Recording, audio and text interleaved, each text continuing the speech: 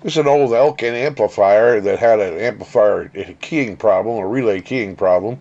So I was demonstrating this here to Troy in Florida, the owner. I says, as I touch this spot on the transistor, the amplifier keys just fine. So that's the circuit that was bad. So we did to address that circuit, clean it up, and add some cooling fans to it, because he talks a lot and wants to make sure not to overheat it. So that's what we did. We fixed that circuit and added some fans. Let's take a look. Two new electrolytic capacitors and that important transistor right there.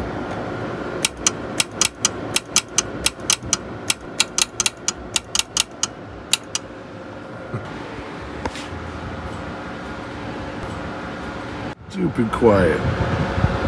Running perfectly. Draws air in here, pushes it out the back, doesn't blow it in your face. This looks like a big bright dot on the camera, but it's actually pretty diffused across the meter. It looks pretty good. 1000-watt slug, and the dummy load. Turn the power down. Let's give it about 20-watt dead key, that's it. Audio, check, audio.